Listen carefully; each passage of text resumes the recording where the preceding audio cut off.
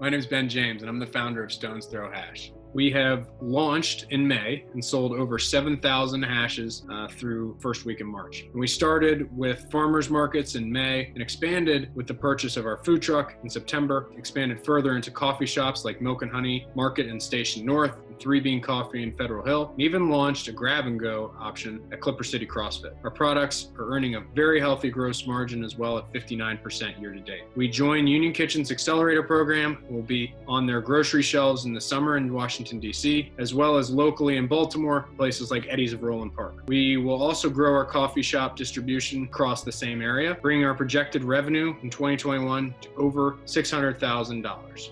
Hi, I'm Maria, co-founder and CEO of Tomana. Tomana makes life easier for pet owners by matching them with trusted neighbors who are willing to swap pet sitting. 68% of households in America, that's 84 million homes, have pets. We estimate that 60.1 million of these households fall into our market, creating a $6 billion total addressable market at a $100 annual membership fee. Our adoption strategy is a combination of partnerships with apartment buildings, hosting yappy hours at local dog-friendly breweries, social media marketing, and organic growth in local coffee shops and pet stores. Just with our beta test alone, we have saved our members over $5,400, and we've provided 168 days of pet care. One of the main reasons Tomana was built is because we recognize that money is tight, and our focus is to build a safety net and community for members and provide an affordable option for people who love their pets and are willing to help someone else. We believe that now more than ever, people will be conscious of their spending. The time is right for Tomana to take off. Hey, I'm Laquita Chansey, the founder and director of Baltimore Homes, and I'm super excited to have just participated in the Loyola Baltipreneurs Accelerator. Baltimore Homes is an affordable housing nonprofit, and we build micro shelters and tiny homes for people who are experiencing homelessness.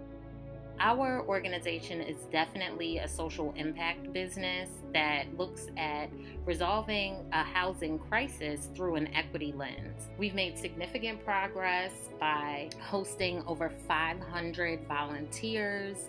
We've also have a list of at least 100 people interested in sleeping or experiencing our Baltimore tiny home, and we've made several partnerships throughout Baltimore.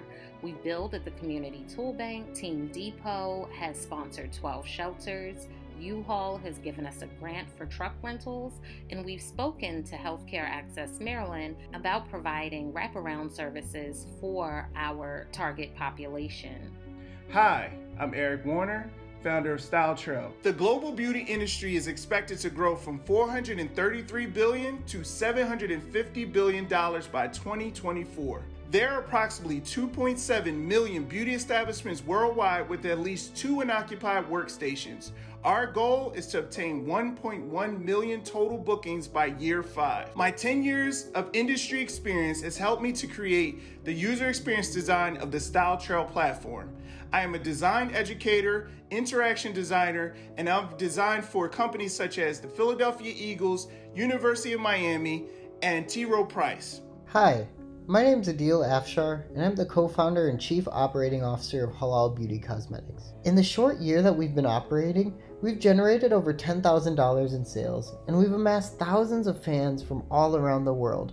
Now, how do we do it? Well, throughout the Loyola Baltipreneurs program, we've been fortunate to have support on every piece of our go-to-market strategy. For example, we're currently working with the Loyola Consulting Group to help bolster our online e-commerce traffic through advanced search engine optimization. And working with my mentor, Mick, we've developed a plan to increase our retail sales by partnering with local mosques. Hi, and welcome to Explore. My name is Hervé Franceschi. I'm one of the founders of Explore. We are a gig economy startup. In a way similar to Airbnb, but for food. We're charging a 13% service fee to guests. There's no fee for the host. 3% of those 13% are going towards processing credit cards, and we're using Stripe for that. So that yields a 10% net fee for us. We have a search engine for guests to look for hosts. It's all based on location, and we're currently adding features to refine the search based on food specialty. Hello, my name is McKenna Moores, and I am the owner and sole proprietor of McKenna's Cupcakes. I am the team behind the business and specialize in making mini cupcakes from scratch using only the finest ingredients.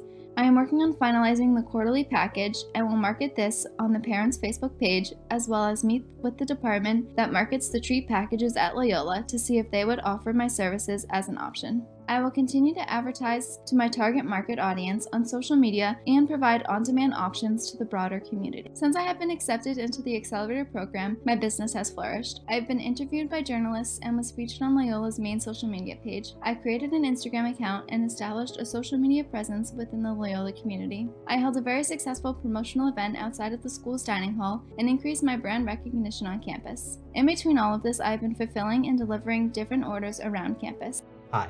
My name is Millen, and I'm one of the co-founders of Benegraft. We plan to competitively price our device at $150. The time surgeons save using the Benegraft dicer will save nearly $1,200 per procedure. That can save hospitals $851,000 annually. We have estimated our total market size to be approximately $100 million. In order to reach this market, we are adopting an indirect sales strategy. Our primary customers and end users are hospitals and private practices. However, as a small venture, we are aware that branching out and establishing relationships with hospitals will be very challenging and inefficient. So, our goal is to license our device to distributors, such as CardioMed and Black & Black Surgical, who already have access to a big network of hospitals. This would allow us to sell our device to hospitals through distributors who already have those connections.